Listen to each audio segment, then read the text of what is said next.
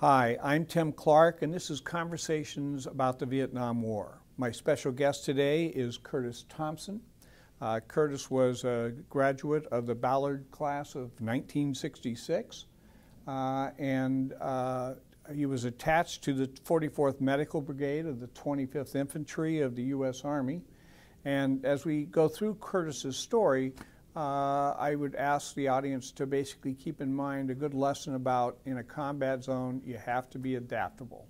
That simply is a part of making the whole operation work. So you actually came out of high school and went into a Boeing training program, is that correct? I trained while in high school as a machinist, and not too long after I had graduated and was working in independent, I did work for Boeing airplane company, and I was in quality control on the brand new aircraft called the 737.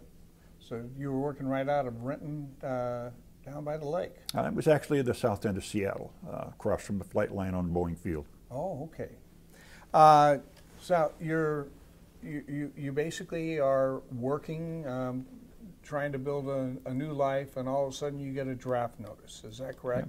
Yeah, absolutely. I had a house that I was renting. I was fully independent with a full-time job, working along with other people that were 10, 20, 30 years older than I was, and I had been emancipated, as they say, on my own for a couple of years. Not old enough to vote, not old enough to drink, but old enough to be drafted. So you're taken in basically in February, is that correct? Right. And where'd you go for basic? My basic training was at what was then called Fort Lewis, North Fort Lewis, where there were many, many draftees and enlistees going through basic training. And then as you finish basic, you're then assigned to some sort of advanced school. What'd you end up in? My assignment after basic training was advanced training, initially in gas and diesel engines at Fort Belvoir, Virginia. And my performance was, well, top of the class, so that I advanced onto generator operation and maintenance school. And again, I hit top of the class. So in both cases, I was promoted to specialist pay grade E4. All of that basic training and advanced training and promotions took place within 5 months. So you're going along and you're being certified basically to run generators. There are some unusual things that can happen to people as they get more skilled. What are sorts of things that generators can be used for in combat situations? Well, we were taught in the latter part of our generator school that there was a 400 cycle version of the electricity rather than the typical household 60 cycle that would be used either for radar or for cryptology, crypto as it was simply announced.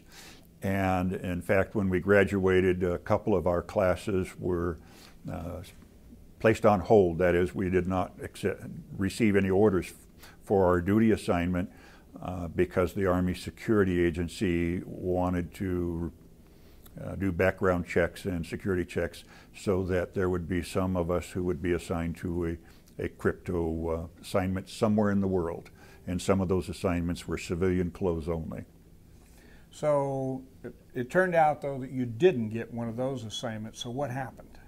So while waiting for that security clearance, which took a few months, I worked as training cadre for a unit that required everyone leaving Fort Belvoir for Southeast Asia, Vietnam, to go through a week's worth of training. And at the end of the period when the security agency, Army Security Agency, had decided they had the right number of people, I received my orders to go to Vietnam. All right. Now, you also had brothers serving in the military. What was he doing? My 1 year younger brother was already in Vietnam at the time I was training back east. He was with the 101st Airborne. My older brother was also had been drafted, and he was serving as a military policeman in Presidio near San Francisco. All right, so you've gotten your orders to go to Vietnam. You get a chance to go back home. Is that correct? Right. I did get a leave period for 1 month between my advanced training and my assignment to Vietnam. Okay, so in about December 14th, you got your orders to go, and where do you report? Get on the plane and fly down to Oakland, California, to a large warehouse facility where we're simply told where to be and when to be, and we shed our clothing and personal objects. We're given jungle fatigues, and in a matter of somewhere around 12 to 18 hours, we're eventually put on a bus and taken out to the flight line and get on our plane and headed for Vietnam. All right, so you now have been assigned to the 25th Infantry, is that correct? When I arrive in Vietnam, I'm actually assigned to a medical brigade that serves a number of units, including the 25th Infantry Division. And where are they located? Well, the 44th Medical Brigade is headquartered in a place called Ben Hoa, and the specific unit of that is the 40th Medical Detachment, a dental unit at the headquarters of Cu Chi, 25th Infantry Division, Cu Chi headquarters. All right, so when you arrive there, you're designated as the power man, is that correct? Right. My primary assignment at that dental unit is to provide electricity, to operate and maintain the generators, and my secondary duties are to do everything not dental, such as run the motor pool, build new structures for sleeping.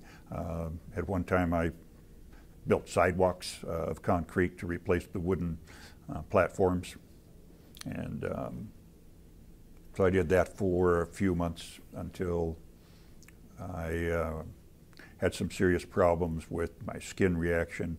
Later, long time later, I learned that it was really chemical exposure from highly toxic dirt that I sometimes was lying in underneath vehicles doing maintenance, oil changes, and grease jobs.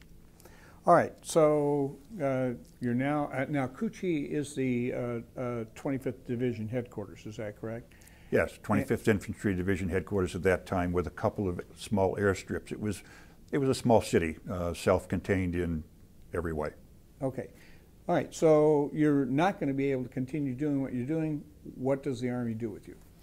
Well, the unit had a choice of giving me back, basically, for a reassignment, but they chose to train me. So I was trained as a dental assistant, no longer doing work that involved chemicals, fuels, diesel, and solvents. And so I trained as a dental assistant. I also was trained in doing x-rays, so that just like today when you go into the dentist and you need x-rays, then I was the x-ray technician. And several weeks later, when the oral hygienist was due to finish his tour and go home, I was nominated to be trained, and I did retrain as an oral hygienist. So what specific things does an oral hygienist do? Because it's... Okay. Oral hygienist, just like today, a little less fancy with a little less of the plastic and gloves and masks, but basically my job was to examine and clean people's teeth. When working in the clinic with dentists, I didn't do what you would call an exam. That was left to the dentist. But I had the various instruments almost identical to what are used today. All right. Now, your company commander basically made a decision that he felt had to do with well, let's talk just for a brief moment about the time period when you entered the war. So you entered the war in basically 1968, is that correct? Yes, I entered the Army in 1968, and fundamentally 2 weeks remaining in 1968, I was in Vietnam in combat zone. All right, so the war has really picked up its pace in terms of its demands of what the military is trying to do? When I arrived in Vietnam was about the time the maximum number of American soldiers and airmen were in Vietnam. It was very, very close to 500,000 on a given day. Okay. So, all right. So the company commander makes a decision in terms of wanting to change how people are serviced in the field. What was that all about? I actually learned years and years later that the most effective single medical procedure or appointment, if you will, that would keep people on the job and keep them from having to be taken in from the field was a trip to the dentist. And our company commander, our colonel, put together a modified trailer with 2 dental chairs, a 300-gallon water tank, and its own generator in order to bring dental care to the field to further minimize the downtime. If someone needed to make a trip to the dentist from way out in the field, it could take several days turnaround time to get them in, get them to the dentist, and get them back out. But by taking dentistry to the field, it was a matter of people simply standing in line, first come, first serve, and we could avoid the toothaches and other things that would happen if they didn't receive their dental treatment. So you're actually going to go out to the fire bases. Yes. All right. And if I can, Cu Chi is in a division command headquarters. How many fire bases are they basically serving in Tay Ninh province? I never really knew exactly how many there were. Over the period of 7 months that I was in the field, I visited probably 20 different fire bases, and I know there were, excuse me, I know there were more fire bases than I had visited, but so there were at least 30 and perhaps 40. All right, and roughly how big are these? His fire bases were roughly the size of, say, 2 football fields, but rather than being rectangular, all of the fire bases I was at were round. The outer perimeter was a pile of dirt about 4 feet high and several feet wide, and that was where there were people positioned on guard duty day and night. And there would be a carefully guarded entrance and barbed wire, and outside of that berm line would be many claymore mines, all with wires back to the guard posts to prevent our being overrun. Right, the converted command trailer that has now become the field dentist office, how do you get that from fire base to fire base? When people no longer stood in line at a fire base, we would radio back in, and transportation people would send out a truck, a tractor combination like you see on the roads today, that would simply come out, hook up to the trailer, and either by convoy or occasionally we would go solo, but most of the time we would join a convoy of vehicles that would take us to the next fire base. And weather obviously impacts travel. What are the seasons and what's the difference?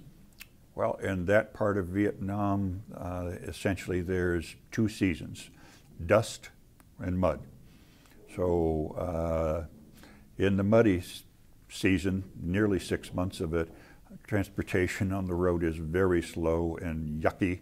The mud cakes on your boots, it cakes on the wheels and all of the equipment, and it actually slows the war down considerably for both sides.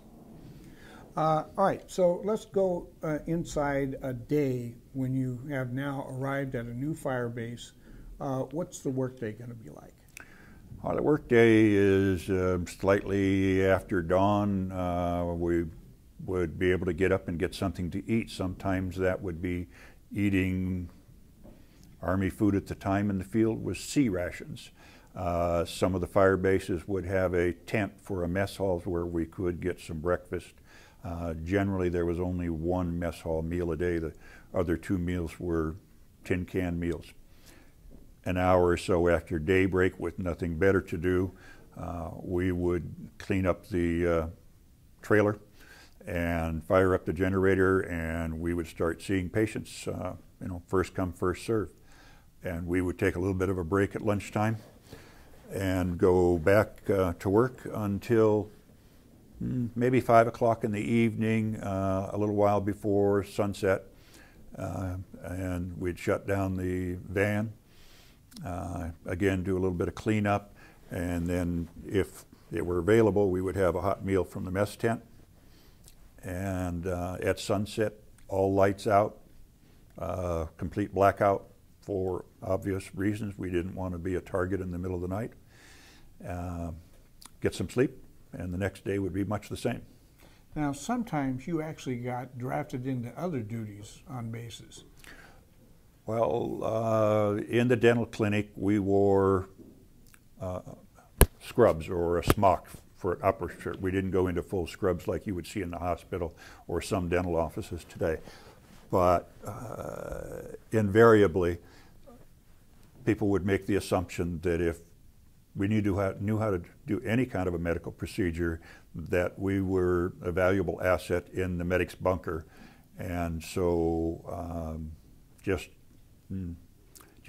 sort of naturally and automatically, I was always told where the medic's bunker was and that I was welcome to spend my nights there.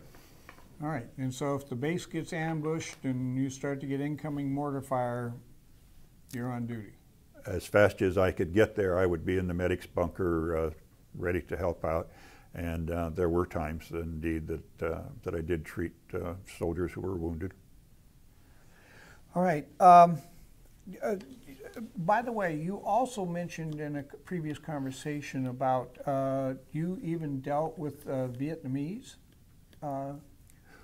When I was back at the Cu Chi Clinic and going through my various stages of training, one of the things I did was assist in oral surgery.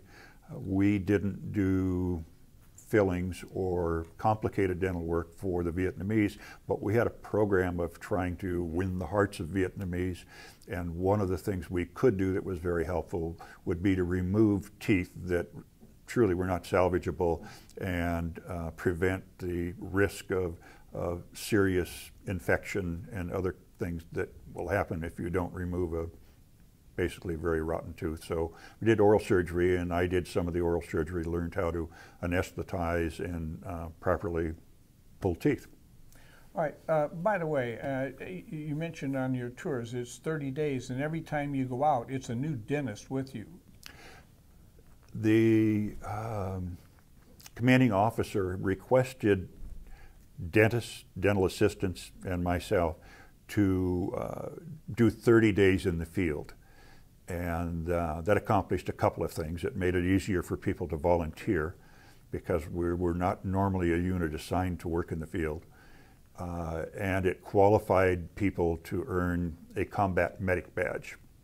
So every 30 days, a draftee dentist and typically an enlisted individual who chose to join the Army as his assistant would come out. But I continued to stay in the field for 7 of those 30-day trials because that was the most,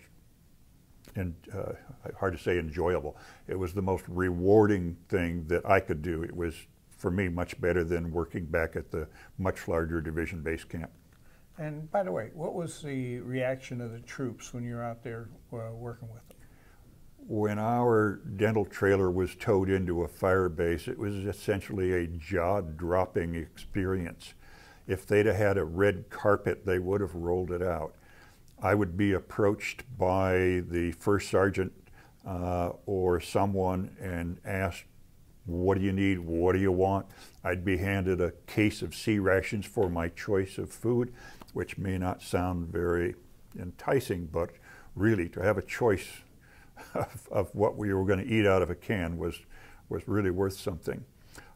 And we were given the extraordinary privilege of being allowed to use the commanding officer's shower stall, which was basically an open air structure, barely a framework, that you could tilt a 5-gallon can of water on yourself, scrub down, and tilt the rest of the water to rinse off, whereas the rest of the troops showered occasionally in some sort of a large circular shower 10, 12 people at a time.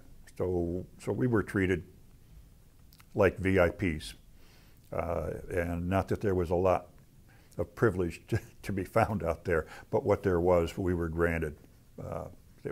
It was just impressive. And that's why I'm saying that for me, there was no better way for me to spend my last 7 months in Vietnam than providing dental care that was appreciated to that degree.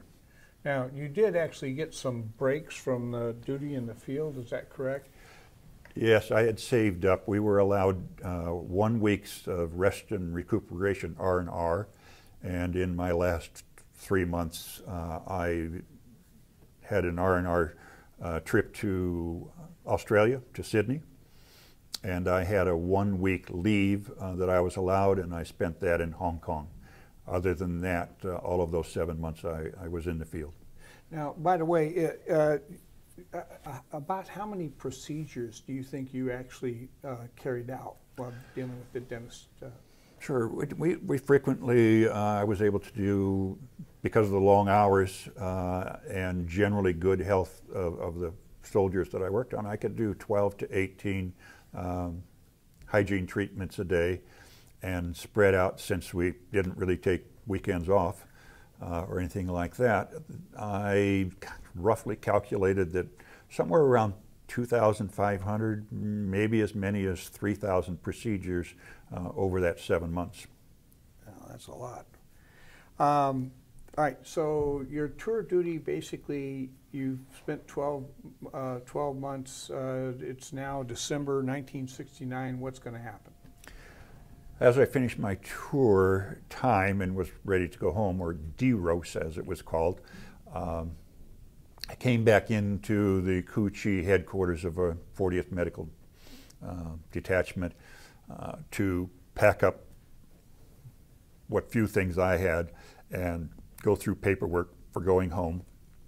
I wasn't expecting it, but there was a company formation, it was called, and I was pinned, given an award called an Army Accommodation Medal for extra work, or better than usual, perhaps simply for volunteering so many times to be out in the field. And I was also given the paperwork and for my combat medics badge. And then when the day came, we got in a Jeep and drove the 40 miles or so down to Benoit to get on a plane and fly home. Actually, if we can do one more comment about duty in the field. You mentioned that it's never really quiet. What does that really mean? Well, everywhere in Vietnam that I was, including Division Base Camp, and even out in the field where we were 10, 20, 30 miles away from the major base camps, day and night, 24 hours, there was never more than a few minutes quiet. It was either helicopters that you could hear flying one way or another, or an artillery fire mission, whether it was at the fire base that we were at or one near enough by that we could still hear it. In fact, when I was there the first few months, there were times we could feel the ground shake from the B-52 bombing runs. So there was enough noise, and surprised me that I learned how to sleep through the outgoing artillery, or we would just say outgoing, to the point that I might get up in the morning and wonder why the artillery crews were dragging around, and they'd say, yeah, well, we had fire mission for 2.5 hours in the middle of the night. And yet, whenever there was an incoming round, a mortar round or a rocket or anything, it would be as though I hadn't been asleep. I would know exactly what direction it had came from and at what distance, and I would be instantly wide awake. So it's a strange set of things that happen to a person when you're under constant stress or threat of stress for an extended period of time. It's quite a transition that takes place. And it's a skill that keeps you alive? I guess you'd have to call that survival skill, yes. Yeah. All right, you're finally on your way back. You come back to Oakland, is that correct? Yes, when I flew back, my out processing center was Oakland. That it was just a constant set of movement from leaving my unit at Cu Chi in Vietnam, the Jeep ride down, getting on the airplane, flying, refueling in Japan, and then all the way back to Oakland, where we offloaded and a bus took us to another large warehouse where we shed our uniforms and went through some minor medical reviews and out processing with paperwork. At the end of that, and I didn't know it was the end, but I got to the end of the desk and a sergeant handed me an airplane ticket and told me that if I would step out the door right there at the side of this warehouse, there would be a taxi to take me to the airport. And indeed, I stepped out the door and there was a taxi. I got in the taxi and he already knew where he was taking me, took me to the airport and got on the plane and flew home to Seattle. All right, so now you have to make that adjustment back to civilian life. What are you going to do for a job? What are you going to do? I was rehired as the law required at Boeing upon returning. However, the economy was in a serious downturn, and within 30 days I was laid off. And so I learned about unemployment, which was available, and over the next few months I went into doing a little bit of planning and research and decided that I would take advantage of the GI Bill. And that fall I enrolled at Green River Community College. And what were you going to study? I didn't have a real clear study plan. I was contemplating doing my studies in preparation for dental school, but the strategy that I employed was to take as much of the challenging science and math courses as I could, somewhat minimizing the humanities, but I did have to take a balanced coursework, of course. So I did some history and English and some other things. So what kind of a degree did you end up with? Well, I was so naive, I didn't know that I couldn't just continue to go to school at the community college beyond 2 years. Apparently I did have an AA degree. I didn't really ask for it. I never got a piece of paperwork. But I did learn from my fellow students that I needed to transfer. And so I applied to the University of Washington, not imagining that I might not be accepted. And my grade point was good enough and whatever else the criteria were. So I was accepted immediately at the University of Washington, and that's where I went from there. But what was the degree coming out of the University of Washington?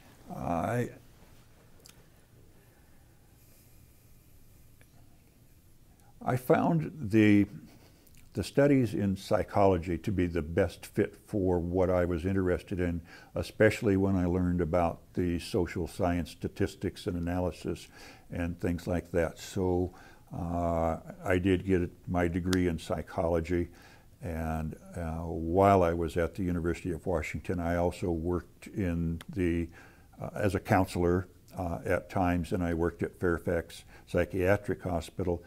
And all of that was really good experience to teach me that those were not the things I wanted to do if I were going to pursue graduate work in psychology, that I would instead be working with quantitative aspects, as in testing, test analysis, that sort of stuff. And so what eventually did you go on to do? Eventually, some years later, the quantitative part of my studies prepared me for a career in information technology. At the time, there was no course called computer science at the University of Washington, but on my own, while working at non-psychology work, I purchased myself a computer and I taught myself computer programming, hardware. When networking came along, I taught myself that. So I essentially taught myself a career in information technology, and I taught others. I actually taught classes, which is a little bit strange for someone who has never taken a class. in information technology to be teaching, but I enjoyed self-study, self-learning, and was good enough at it that that's just the way it came out. That's amazing. Well, Curtis, I think you have taught us a great deal about the need to be adaptable and how it can open other doors and basically help you discover another way of life. So I want to thank you very much for being with us. This is Curtis Thompson, and this has been Conversations about the Vietnam War. Thank you for coming. My pleasure. Thank you.